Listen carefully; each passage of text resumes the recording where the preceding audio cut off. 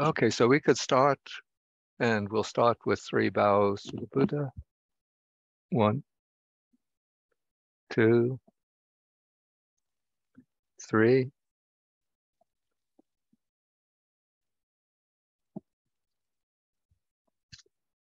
Let me just open.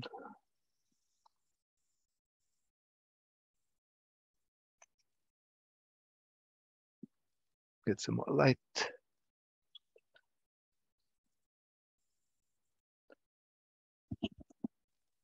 Okay, and then we could do just one time the salutation to the Buddha.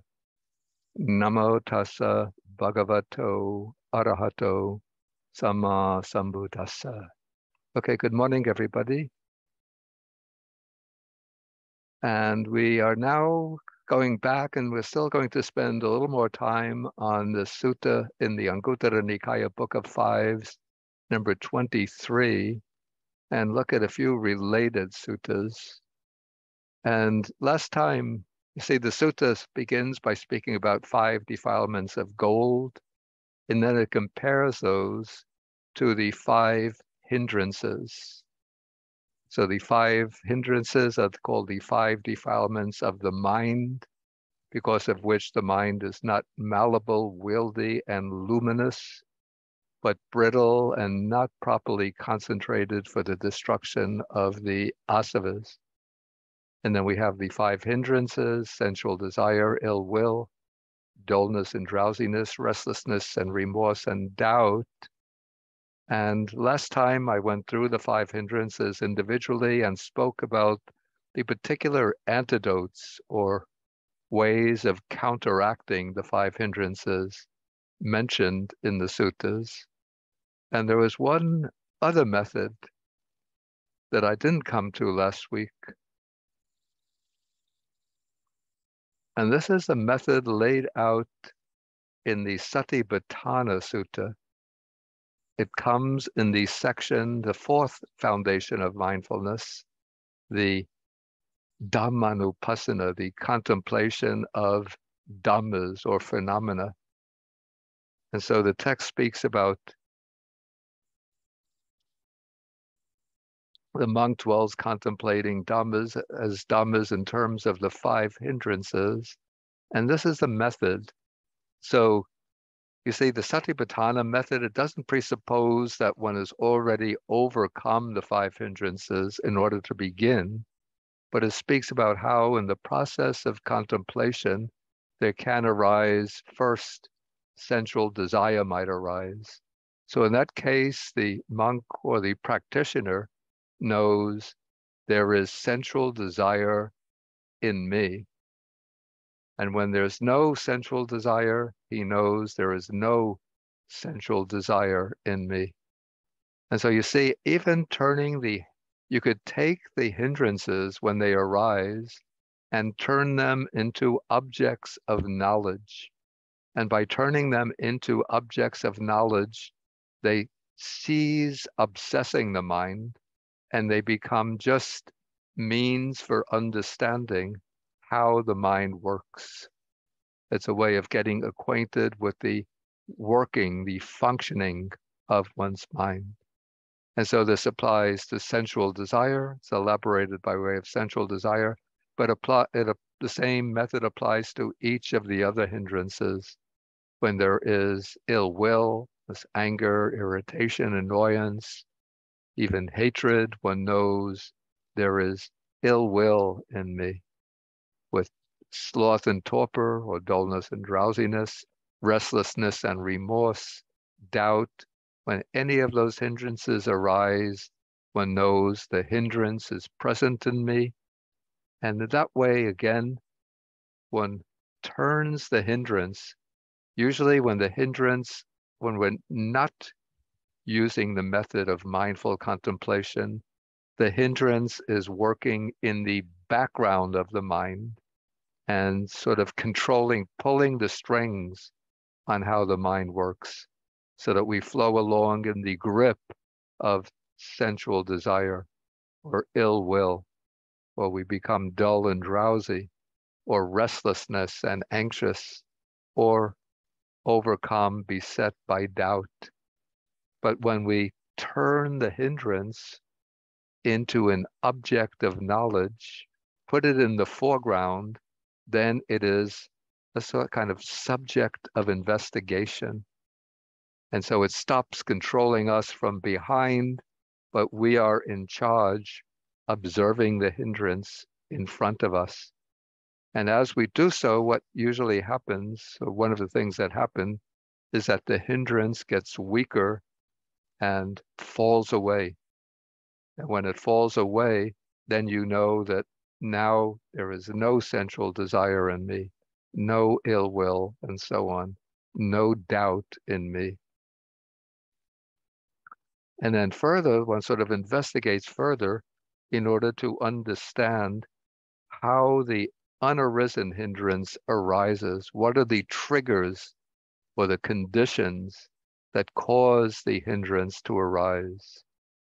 And one comes to understand how the hindrance is abandoned. What are the particular strategies that one can use to cause the arisen hindrance to become weaker and to fall away?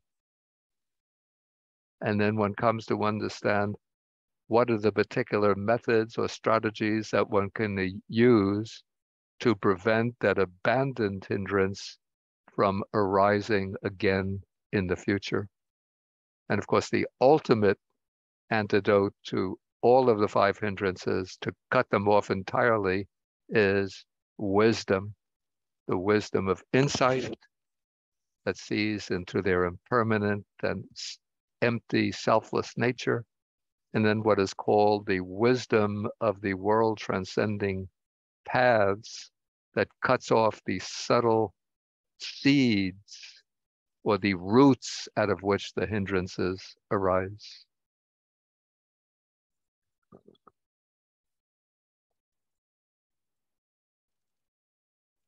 And so this is the application or the use of the satipatthana method, the method of mindful contemplation, rather than the method of focused concentration as a way of overcoming and removing the five hindrances. Okay, then if we go back now to the basic sutta that we've been studying, sutta number 23, we see that the text speaks about the mind freed from the five hindrances or five defilements, becoming malleable, wieldy, luminous, and properly concentrated for the destruction of the taints. Then it says rather cryptically, when there is a suitable basis, one is capable of realizing any state realizable by direct knowledge towards which one might incline the mind. And then it goes on to say, if one wishes to exercise the various kinds of psychic powers, one can do so.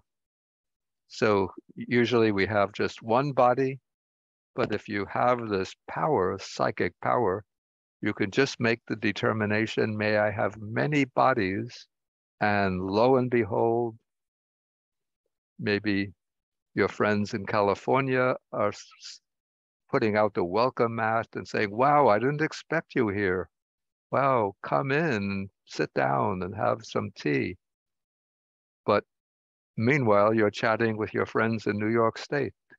And then when those two groups of friends get together and they say, he was in California, we was quite surprised to see him. Wait a minute. We were chatting with him in New York and we never heard, or the same day, same time, we never heard about him making a trip to California.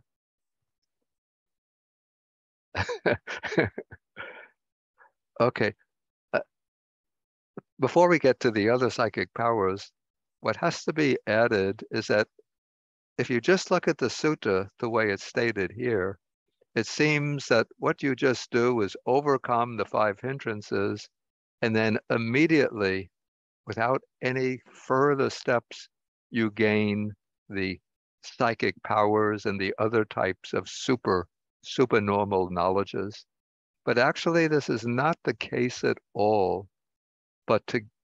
Because we know from other suttas that to exercise the super knowledges after abandoning the five hindrances, you have to go on to gain at least the four jhanas, and particularly to master the fourth jhana. That is based upon the suttas, but the Visuddhimagga, the so-called path of purification, the great treatise on Theravadan meditation, mentions still further preliminary steps to gaining the super knowledges, especially the types of psychic powers. So it says that what you have to do is to master the four jhanas based on the different kasinas. Well, not only the four jhanas, but one also has to master the four formless meditations, the base of infinite space, base of infinite consciousness, base of nothingness, base of neither perception nor non-perception. Then you have to master each of the jhanas based on, I think, 8 kasinas. That is the 4 element kasinas, the earth kasina, water kasina, fire kasina, and wind kasina. Then the color kasinas, the blue kasina, red kasina, yellow kasina, white kasina. And then one has to go through various kinds of, call these maybe mental acrobatics, sort of connecting the jhanas, each jhana with each of the kasinas, then each kasina with each of the jhanas, with each jhana with each of the kasinas, then each kasina with each of the jhanas. And then one has to be able to go into the jhana, out of the jhana with each of the kasinas very quickly. And so the mind becomes extremely flexible, extremely malleable, and wieldy. And then one has to master what are called the 4 iddhipadas, the 4 bases for psychic power. The 4 iddhipadas are the basis for psychic power involving a desire or the will, volition. Then the basis for psychic power involving energy. Then the basis for psychic power involving the mind, the purity of the mind. Then the basis for psychic power involving investigation. And then when you go through the 4 bases for psychic power, then one has the capacity for exercising these psychic powers. So this is the commentarial method. You have to master the 4 jhanas and 4 formless attainments, then be able to develop skills, acrobatic skills with those jhanas regarding the 8 kasinas. And then one has to master the 4 bases or roads to psychic power. And so all of those are very, very difficult achievements. It's not the case that you just overcome the 5 hindrances and then you develop these psychic powers.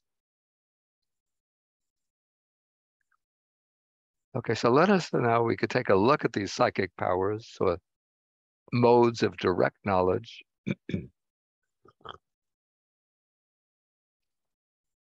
So the first of these are called,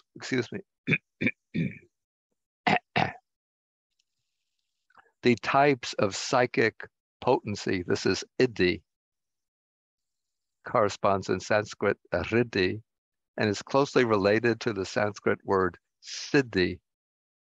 Okay, so we have, I think there are 8.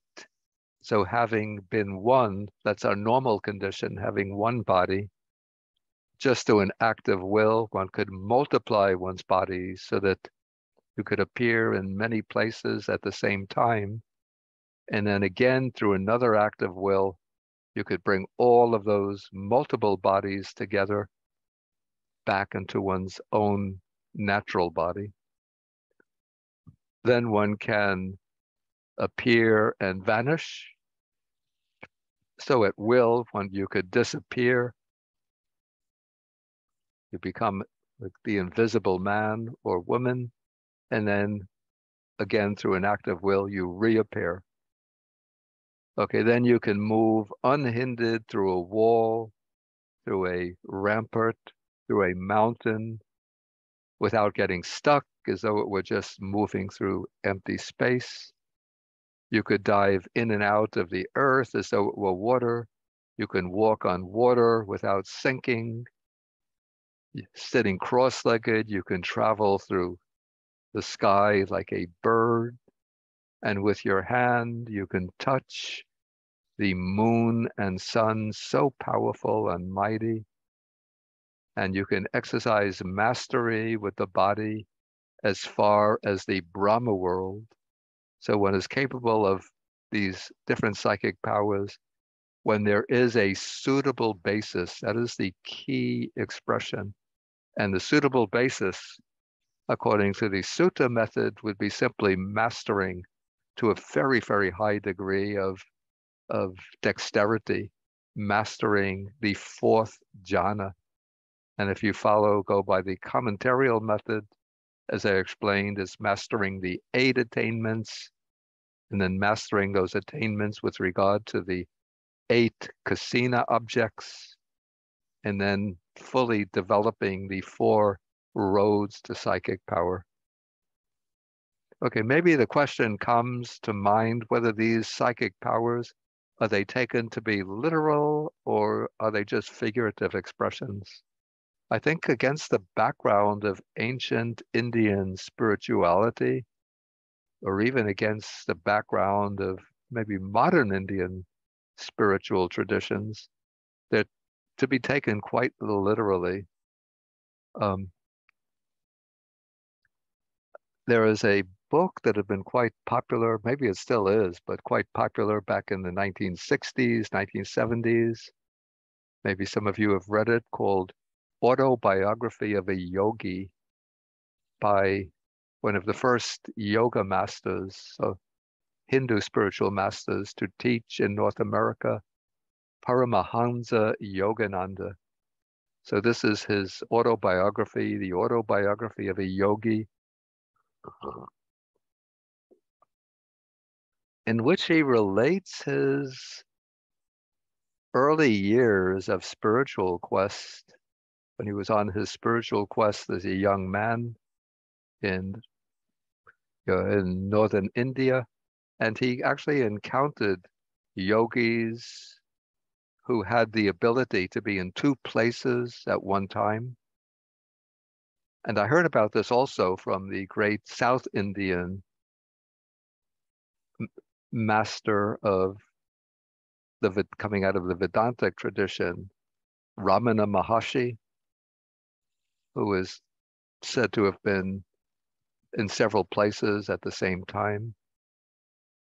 And yeah, so it seems to me quite feasible to those who have gained very deep mastery over samadhi. And another thing that Paramahansa Yogananda witnessed, there was a yogi that he called the levitating saint, who was able to rise up into the air. Yeah, I heard that the system called Transcendental Meditation, TM, taught by, what's his name, Mahesh Yogi, is that what he was called, would teach levitation. But what I heard what his levitation involves is, yet you sit cross-legged, and then through your skill in yoga, you're able to sort of physically cause the body to bounce from place to place. But that's quite different from real levitation, from rising up into the air and moving through the air.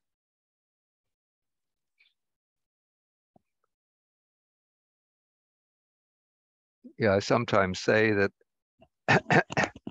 of these 8 psychic powers, I myself have personal experience of 2 of them. Yeah, one of them is walking on water without sinking, which I've done at on the lake here in the middle of Zhuangyan Monastery, usually in middle or late January when the lake freezes over and becomes solid ice. And it's still H2O, so you could say it's still water, and I could walk across it without falling in. And then the other is sitting cross-legged and traveling through the sky, particularly with jet blue, I think it is, which has quite ample leg room. So if I'm a jet blue flight, then I can cross my legs if there's,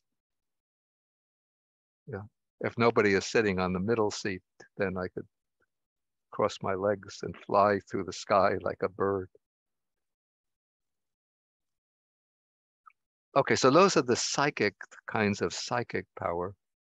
So if you don't feel comfortable with the literal explanation, then you can take them figuratively. But I think against the background of the Buddha's time, the Buddha quite did intend them to be taken quite literally.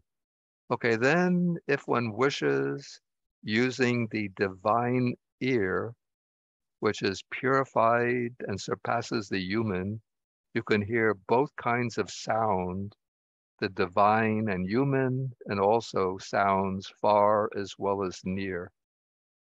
Okay, so what this means, that again, based on the 4th jhana, or the mastery of the methods in the commentaries,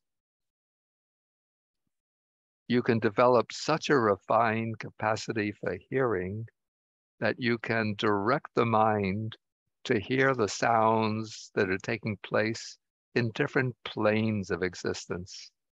So here in the human world, if you want to hear conversations taking place far away, you don't have to resort to electronic equipment, but you just make the determination to hear a conversation taking place maybe between maybe some people in France, in Germany, in Taiwan, in Japan, and you could hear them speaking.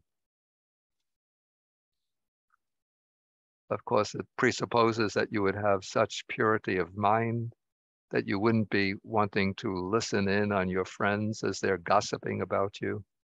But you see this power of the divine air element exercised. There's a short collection of suttas in the Pali Canon called the Udana. And sometimes a conversation is taking, actually also one sees that in the Anguttara Nikaya. Sometimes a conversation is taking place between 2 monks, and the Buddha exercises his divine ear element to listen in on the conversation. And then he'll come to the monks later and report that he heard that conversation. And so you can hear things taking place at a distance here in the human world, but you could also listen to conversations, discussions going on in other realms of existence. Here what's mentioned is the divine or heavenly realm, and you could listen also to the sounds of insects, even very, very subtle sounds of insects, and perhaps even the sounds of microscopic organisms. So that is the divine ear element. And then the next one is the ability to know the minds of other beings and persons just by directly averting one's own mind towards them. And so you can know their state of mind, and the text mentions various states of mind, and also you can know their thoughts. So this is a capacity for mind reading.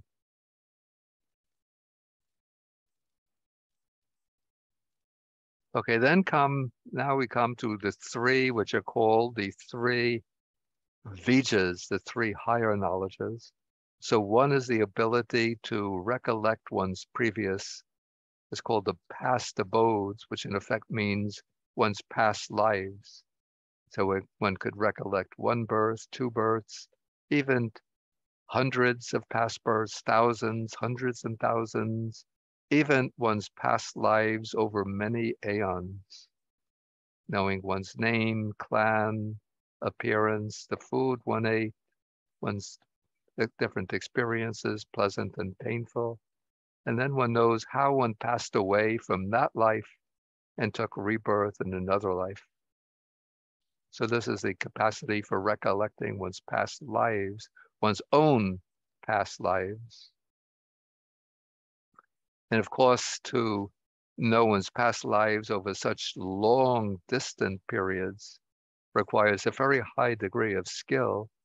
But what happens even with people who don't have especially highly developed meditative skills, but sometimes there are people who can just spontaneously recollect maybe one past life or sometimes two or three past lives.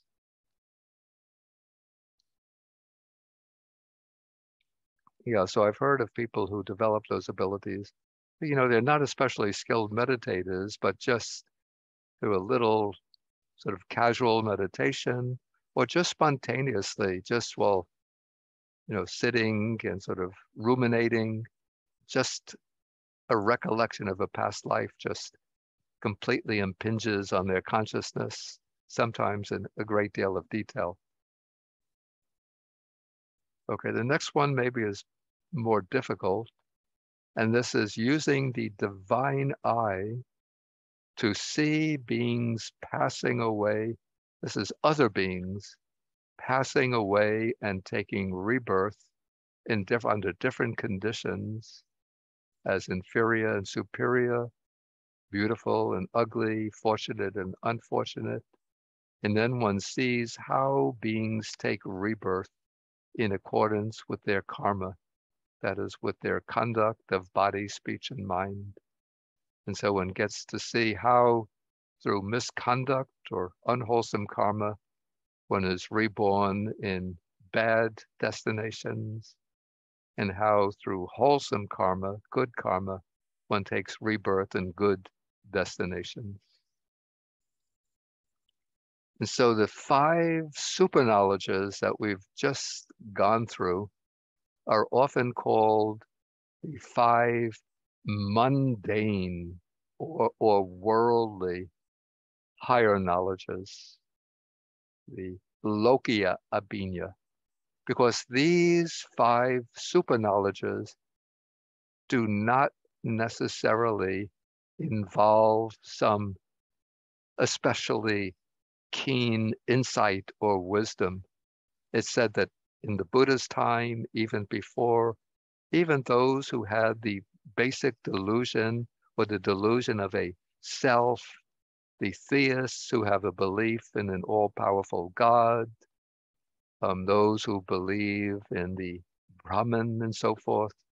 In other words, those who hold beliefs or doctrines contrary to the wisdom of the Buddha's teaching could still develop these 5 super knowledges.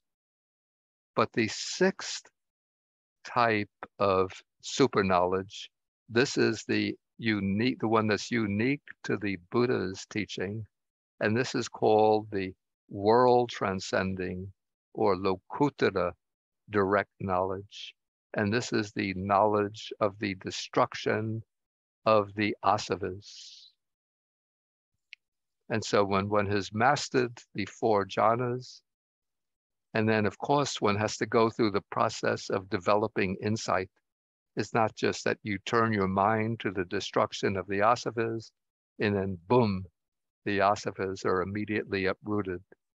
But you first have to couple the mastery over samadhi through the 4 jhanas or 8 attainments, couple that attainment, the attainments of samadhi, with the methodical development of insight. And then when you have both insight and samadhi, then you make the determination, may my asavas, the root defilements, be destroyed, be uprooted, and then may I be able to enter upon the taintless liberation of mind, liberation by wisdom, and dwell in it. And then one can do so when there is a suitable basis. So first, let's just raise the question, what are, I don't really like any English rendering for the term. So the Pali word is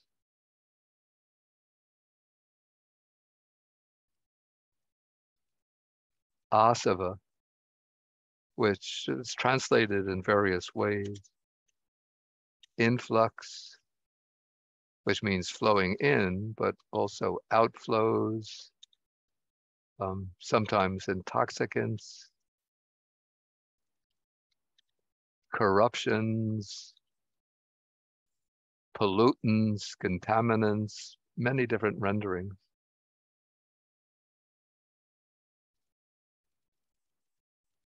Okay, so what exactly are they?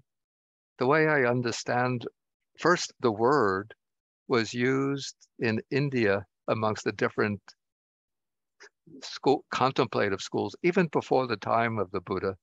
So it was a word that the Buddha took over from some of the other systems, and it's particularly prominent in the Jain system, where the word asava refers to a kind of corruption that flows into the mind, almost in a material way, into the soul, and sort of materially covers over the soul and prevents it from gaining liberation. So the Buddha took over this term and used it to refer to 3 and then later 4 particular qualities or mental states. Sensual craving, then the craving for continued existence, and ignorance. And then later texts, I think even beginning in the Abhidharma Pitaka, add the asava of wrong views. And so these are the way I understand it, like these defilements are grouped under this heading because these are the particular defilements most responsible in the strongest sense for sustaining our bondage to samsara, to the cycle of repeated birth and death. So people have the craving for sensual pleasures, and so that craving for sensual pleasures sort of is an attractor that binds us to repeated existence. We have the craving to go on existing under this condition or that condition, in this state or that state. And so this becomes an asava. Then, of course, ignorance, not understanding the nature of things, is really at the basis of sensual craving and craving for continued existence. And then the later texts add wrong views, because often it is wrong view that sustains sensual craving and craving for existence. One could have the wrong view that this is the only life we live. After death, at death, everything is abolished, eliminated. And so we might as well enjoy as many sensual pleasures as we can here and now. So in this way, one wrong view supports sensual craving, or one could have the wrong view that there is some kind of eternal self or soul which abides forever, and that view will support the craving for continued existence. So wrong view is a kind of outcrop of ignorance, and wrong view reinforces both sensual craving and craving for continued existence. Yeah, sometimes you might raise the question, some people might raise the question, what about the 3 bad roots that are spoken about? So the 3 bad roots, we know, or greed, hatred, and delusion. Okay, so relating the three bad roots to the asavas, we have under the heading of greed, we would include sensual craving and craving for existence. Even though in English, the word greed maybe has too narrow, maybe the nuance is a bit too narrow, in that greed usually suggests particularly greed for wealth, for money. If somebody wants to, to just accumulate money and hold on to their wealth without sharing with others. So that is the nuance, the connotation of greed in English. But in Pali, I guess lobha can have, or raga can have a broader meaning, including sensual craving and craving for continued existence. Then delusion or moha is pretty much equivalent. It's just another term almost synonymous with ignorance. And so you might raise the question, why is hatred not included amongst the asavas? And I haven't seen that question raised and answered in any of the classical texts, but my understanding is that hatred in itself doesn't have a positive role in binding us to the cycle of repeated birth and death. Hatred the function of hatred, or let's say the role of hatred, is to generate strong, negative, or unwholesome karma. But hatred has the nature of sort of turning away, or the impulse to negate and destroy, or to turn away from fear or from aversion.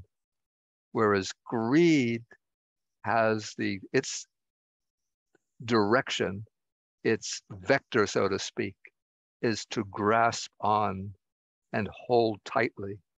So greed can be equivalent to two of the asavas, and delusion has the function of covering up, obscuring, the same as the function of ignorance.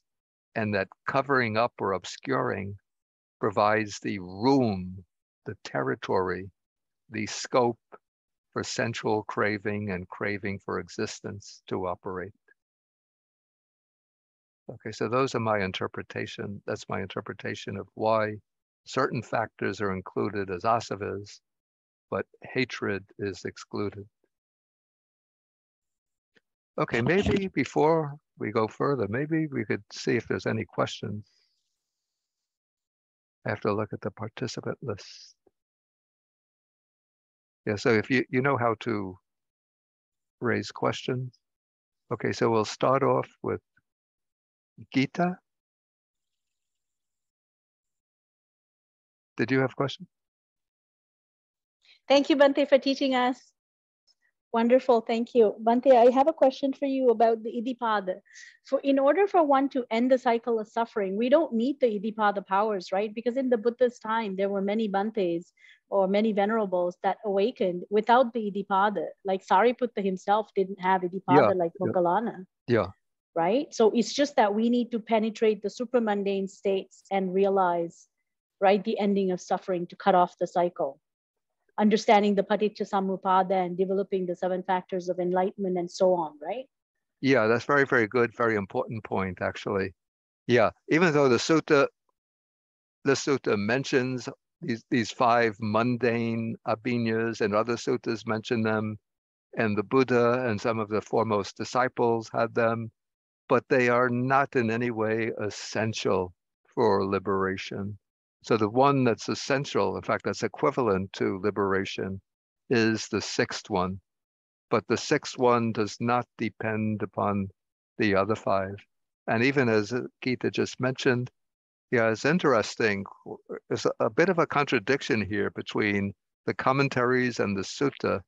where the commentaries, because I don't think that the commentaries want to say that Sariputta didn't have the abhinyas, so they ascribe the abhinyas, these super knowledges, to Sariputta too. But there are some verses in the Theragatha where Sariputta said that I didn't have any inclination of mind I can't take care of it. Yeah. to the abhinyas.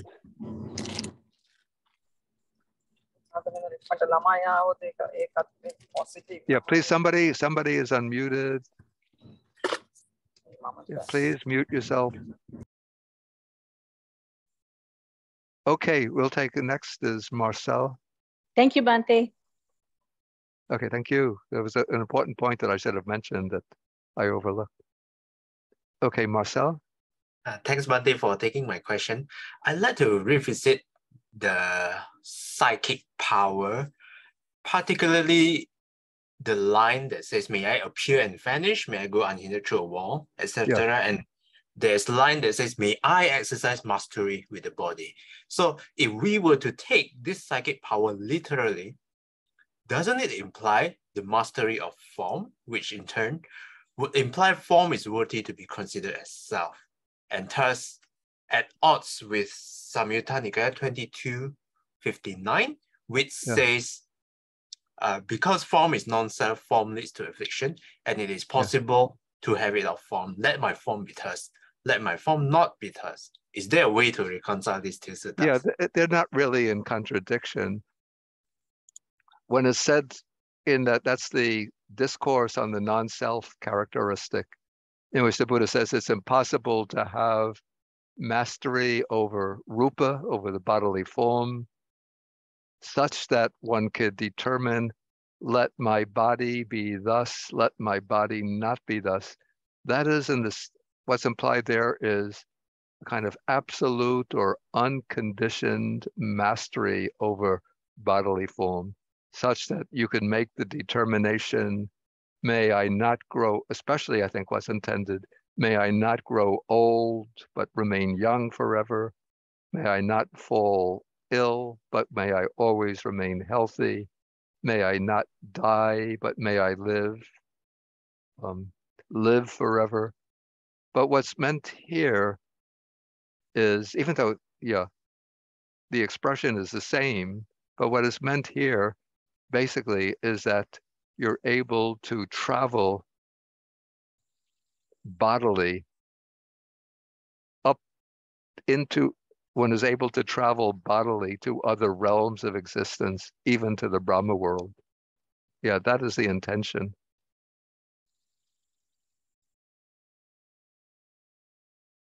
Yeah, that's all. Yeah. So the psychic power has the limitations that we cannot prevent or transform our body to be beautiful or to become less old. So there's some limitations to that. Is that what? Yeah. So even if you remember the Mahaparinibbana Sutta, again, there's some question about whether this passage is authentic or not, but there's this famous scene in the Buddha's the last year of the Buddha's life, where he turns to Ananda and he says that if one has gained mastery over the 4 iddhipadas, the 4 roads of psychic power, if one wanted to live to the end of the aeon, one would be able to do so. And so the Buddha was implying there that if Ananda requested him to live on to the end of the aeon, he would be able to do so. But even if one could live on to the end of the aeon, the end of the cosmic aeon, still the aeon would come to an end, and one would have to die at the end of the aeon. Yeah, so with by mastering the basis for psychic power, one could have a great deal of mastery over the body, but not an absolute mastery over the body. One still has to grow old, fall sick, and die. And one has other limitations as well. Okay, next we take Yudi. Yeah. Yes, hello, Bante. So, You get closer to your microphone. okay, can you hear me? I could hear you, but the voice is a bit faint. Okay, Try again. now? Oh yeah, much better. Yeah. Okay, so in following up to the previous question, I was wondering if you read in the suttas whether the Buddha actually is able to, besides becoming one, can he also appear like in different forms? Like, you know, it's like instead of a Buddha, can he appear like as a different form, like as another? I say to appear instead of appearing as a Buddha, but appearing in different. Yes, in a different form. Yeah, interestingly, there is one passage like that. I can think of only one such passage, which occurs in the Mahaparinibbana Sutta. Let me see if I could quickly find it, because it's an interesting passage. Okay.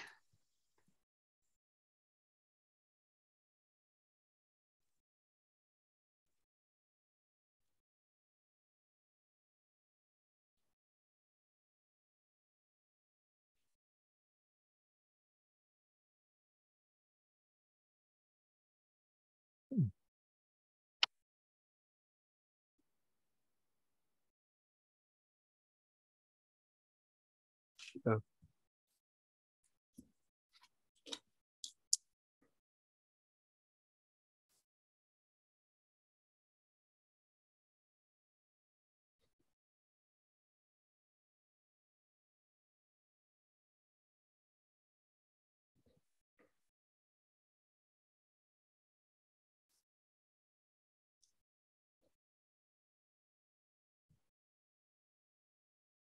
yeah, do you see the text called Eight Assemblies? Yes. Okay.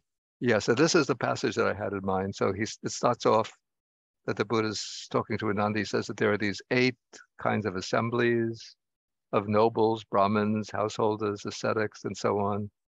Then he says, I recall how I have attended each of these 8 kinds of assemblies, even hundreds of times.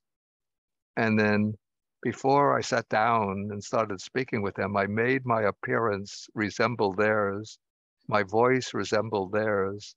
And so I taught them the Dharma, and I aroused them, edified, and gladdened them. And yet, while I was speaking to them thus, they didn't know me. And then they would ask one another, who is he that speaks thus? Is it a man or a god? And then having taught them, then I would straightway vanish. Wow. Okay. Yes, I think this is the only passage that I've seen like this. And it seems very similar, I have to say, to the idea that appears in Mahayana Buddhism Yes. of the bodhisattvas, particularly Avalokiteshvara or Kuan Yin in the Universal Gate chapter of the Lotus Sutra, where it said that whatever form is necessary to be able to communicate with beings, Kuan Yin will take on that form. If a person is to be converted or transformed by a Brahmin, Kuan Yin will appear as a Brahmin. If it's by a warrior, she'll appear in the form of a warrior. If it's a noble, in the form of a noble. If it's a ordinary householder, she'll appear as a householder. If it's a monk, she'll appear as a monk. If it's a nun, she'll appear as a nun. If it's a god, she'll appear as a god, and so on.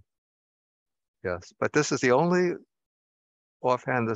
passage in the Nikayas that has that, in which the Buddha says that he takes on these different appearances. Mm-hmm. Okay, thank you, Bante. Okay, I want to continue now. We could close this up.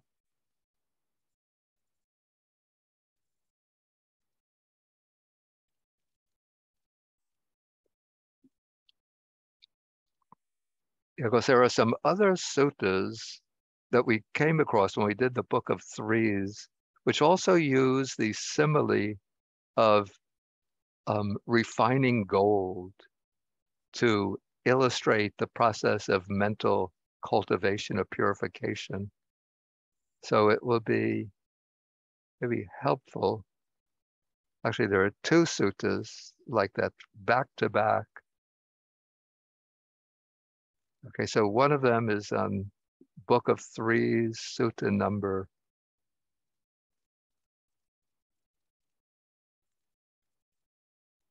101, called the soil remover. So this one speaks of first gross defilements of gold. This is not other metals that form alloys with gold, but these are other substances that get mixed in with the raw gold ore. So here we have soil, grit, and gravel. And so now we have the soil remover, or would actually be this is one who has, I guess that there are different workers with different tasks in the process of purifying gold. So this one is called the soil remover. So he first pours the gold into a trowel and then washes, rinses, and cleans it. And so he removes these gross defilements, but then there still remain middle-sized defilements of the gold, fine grit and coarse sand. Then he washes the gold and removes these middle-sized defilements or corruptions. And then there still remain subtle defilements in the gold, very fine sand and black dust. And then the soil remover removes those fine or subtle defilements of gold. And then when he has removed them, then only grains of gold remain. I guess then he passes the grains of gold on to the goldsmith. And then the goldsmith pours the gold into a melting pot, or puts the gold into a melting pot, and then melts it, fans it, melts it, and smelts it. And even when he does this, still the gold is not yet settled, and the dross has not yet been entirely removed. And so the gold is not yet malleable, wieldy, and luminous, but it still tends to be brittle and not properly fit for work. But now the goldsmith removes that dross from the gold. So now the gold becomes malleable, wieldy, and luminous, pliant, and properly fit for work. And then the goldsmith can use the gold to make whatever ornament he wants, a bracelet, earrings, necklace, garland, and so on. Okay, so now the Buddha is going to apply this to the stages in the refinement of the mind. So here we have a monk or any practitioner devoted to the adhicitta, the higher mind. And so first we have gross defilements. So this would be misconduct or transgressions of body, speech, and mind. And so one removes those by regulating one's bodily and verbal conduct, by restraining the mind. But still there crop up these medium-sized defilements. These would be the three types of wrong thoughts: sensual thoughts, thoughts of anger, aversion, or ill will, and then thoughts of harming, of injury, or cruelty. And then the earnest practitioner abandons and removes those. And then there remain these subtle defilements. And these are thoughts about one's relatives, thoughts about one's country or one's hometown, one's neighborhood, and so on. And then thoughts about one's reputation, thoughts about wanting respect from others, admiration from others, and so forth. And then the practitioner, in this case, abandons, dispels, removes those kinds of thoughts. And then the text says that when this has been done, then there remains, the Pali expression used is dhammavitaka, and the meaning is not exactly transparent. So let's see what the commentary says. I think I have a note from the commentary. So the commentary glosses these as thoughts connected with the 10 corruptions of insight. But I don't agree with the commentary here, because the practitioner here is not involved in the development of insight, but developing samadhi.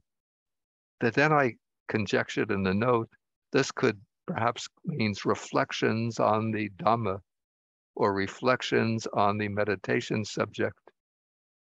But again, I'm not sure that that is the meaning, because now the way I would take this, that this is a vitaka, it could be the vitaka present in the first jhana, because the first jhana, of course, it's a state of samadhi, of concentration. But even in the first jhana, because vitaka and vichara, what I translate as thought and examination, are present.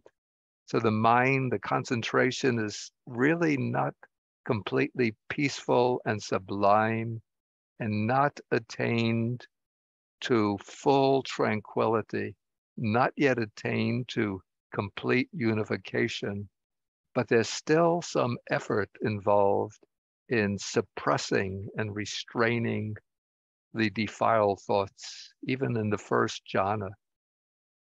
So then the text says, there comes a time when the mind becomes internally steady, composed, unified, and concentrated. And this I take to be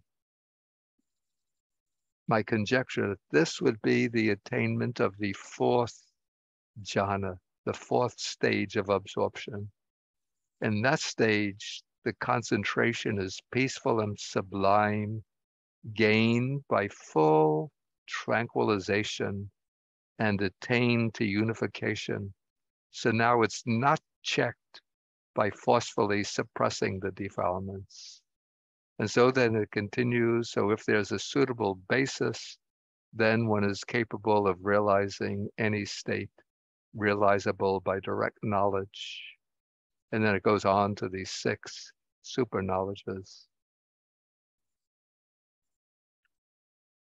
Yeah, what I like about this sutta is that instead of using the 5 hindrances as sort of the subject of discussion in the purification of the mind, it uses the different types of thoughts that can arise.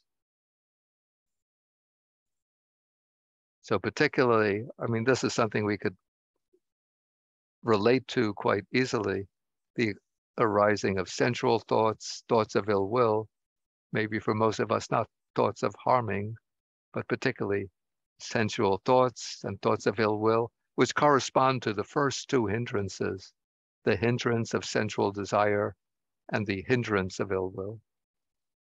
But then beyond that, it introduces these subtler kinds of distracting thoughts. And maybe these are just examples, thoughts about one's relatives. How's my mother doing? How's my father doing? How are my brothers and sisters, sons and daughters? And so on. Thoughts about my neighborhood, what's going on in my neighborhood. And thoughts about one's reputation. Of course, am I respected? Do people treat me well? So these are things we could relate to quite readily, at least I can.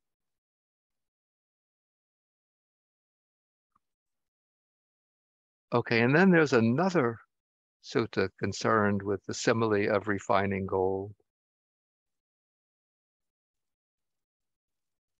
And so this one says that the monk who's devoted to the higher mind should give attention.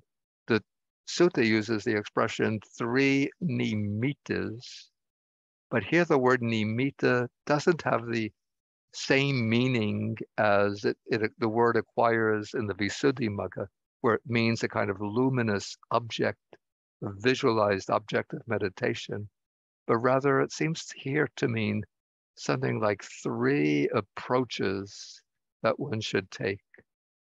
And so it says from time to time, one should give attention to the mark of concentration from time to time to the mark of exertion, from time to time to the mark of equanimity. So the three Pali words are samadhi, and exertion is pagaha, which implies virya or energy. And then equanimity is upekkha. And then the text explains that to gain the kind of samadhi necessary, one has to be able to skillfully apply whichever of these three qualities are necessary, depending on the condition of one's mind, depending on the circumstances. Okay, so it says, so if one attends exclusively to the mark of concentration, that is, then it becomes possible that the mind will tend towards laziness. If one attends exclusively to the mark of exertion, so if one continually pushes and strives and exerts oneself, then the mind might incline towards restlessness. And if one attends exclusively to the quality of equanimity, then it's still possible that the mind will not be properly concentrated for the destruction of the asavas. So generally it's said that what one has to, the kind of skill one has to develop is to balance concentration and energy. And when you balance concentration and energy, then you can look on with equanimity. So it seems that of the three, the one that's sort of the gateway to the proper concentration for the destruction of the taints is equanimity. But it seems that if one what happens if you just attend exclusively to equanimity, from time to time, it seems to me that then concentration starts to become more prominent in a way that leads towards laziness. And in that case, to dispel the laziness, one has to use exertion, to exert the mind. But then if you continue to exert the mind, then the mind will tend towards restlessness.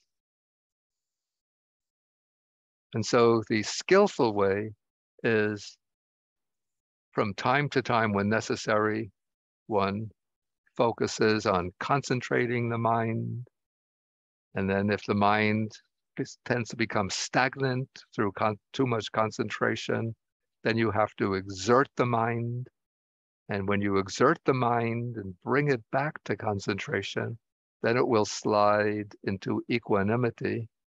And then keeping the mind in that equanimity without letting it become stagnant, then the mind becomes malleable, wieldy, and luminous, pliant, and concentrated for the destruction of the asavas.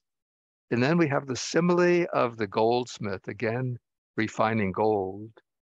And so, and it's remarkable that the Buddha seems to know in quite a detailed way how a goldsmith goes about refining gold. So the goldsmith takes some gold with the tongs and puts the gold into a crucible. And then from time to time, he would blow on it with a fan. From time to time, sprinkle water over it. And then from time to time, just look on. Now, if the goldsmith just blows on the gold with the fan, repeatedly fanning the gold, then the gold would get too hot and would melt and burn up. But if he just, when the gold gets very hot, if he just sprinkles water on the gold, keeps on sprinkling gold, then the gold will cool down so it doesn't melt and is not fit for making ornaments.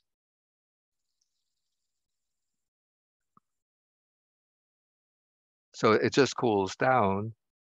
And then if he just exclusively looks on from it without taking any further action, then it's possible that the gold would not reach the right consistency.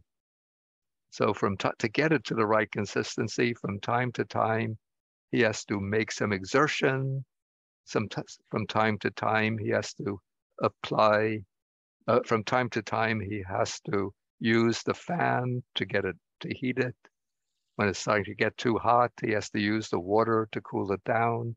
And so he revolves, cycles through these 3 stages till the gold reaches that right degree of consistency. And then the gold becomes malleable, wieldy, and luminous, fit for work. And the goldsmith can then make whatever ornament he wishes to make with it.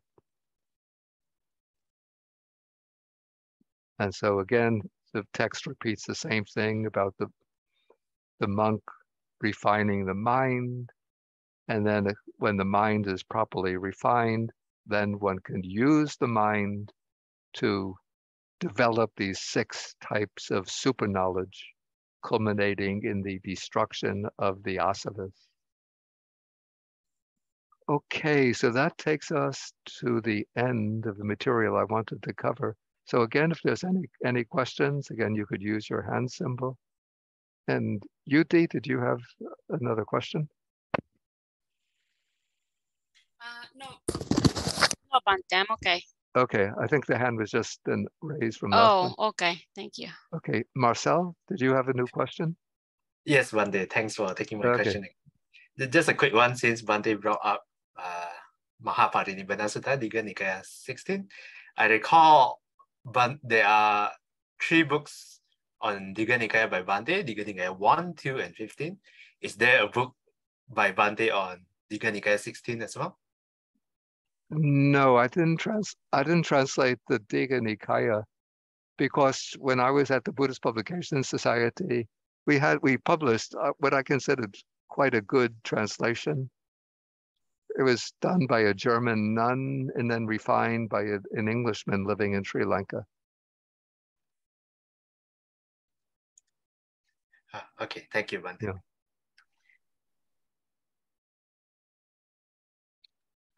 Okay, any further questions?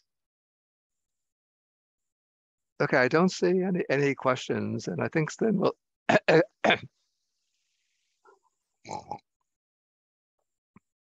we'll have to end. But before we end, I want to mention that over the Labor Day weekend, that's from Friday, Saturday, Sunday, and Monday, we're having a 4-day retreat on contemplation of the body, and we might need at least 1 or maybe even 2 more people to volunteer to work the Zoom account behind the scenes. And if anybody has any experience using Zoom and would like to volunteer, you could use the chat box. Please put your name and your email address, and I will turn it over to Kaidi, who is sort of coordinating the volunteers. It doesn't take much skill. Basically, what you would have to do is know how to spotlight the speaker and basically how to run the Zoom program, when to pause it, when to stop it. I think not much more than that. So if you would like to volunteer, please just, again, put your name and email address in the chat box. Then I will pick that up when I come back from lunch. And if you've had any experience using the Zoom, mention that too, so we know who has experience with the Zoom program. Okay, so let me end with the sharing of the merits. So I'll recite the verses for sharing the merits. And particularly, I want to share the merits with the people of Myanmar, who are really going through a very difficult time right now. Even sad to say, but the government has been just rounding up the pro-democracy activists, accusing them of being terrorists and then executing. They've already executed 4, and I think they have about 40 lined up for execution. Akasata Jabumata Deva Naga Mahidika punyantang anumoditva chirang rakantu sasana. Akasata jabumata deva naga mahidika punyantang anumoditva chirang rakantu desanang. Akasata jabumata deva naga mahidika punyantang anumoditva chirang rakantu mang parang. Dukkha pata chani dukkha baya pata chani baya soka pata chani soka hantu sabepi hanino. May those in suffering be free from suffering. May those in fear be free from fear. May those in sorrow be free from sorrow. May all living beings also be thus. Yes, I just remembered what I should have also mentioned, that anyone who volunteers to help run the Zoom during the retreat should be somebody living in North America, so that we have you basically, at least within our own time zones. If you're in Malaysia or Singapore, you might be awake at the time when all of us are asleep. So ideally, it should be those either, I guess in the West Coast is okay, but preferably in the East Coast. But if you're in the West Coast and want to volunteer, you could still do so. We could fit you in on time slots when we'll be active. Okay, so I'm going to end the program now, and thank you all for joining. Sadhu, Sadhu, Bhante, sadhu, sadhu. Bow to Bhante. Thank you, Bhante. Thank you, Thank you, Bhante. Bhante. Okay. Thank you, Bhante. Be safe, Bhante. Take Okay. care. Okay, take care. Bye. Thank you. Thank you so much for taking. Thank you. Okay. Sadhu, Bhante. Thank you. Thank you. Good night. Okay.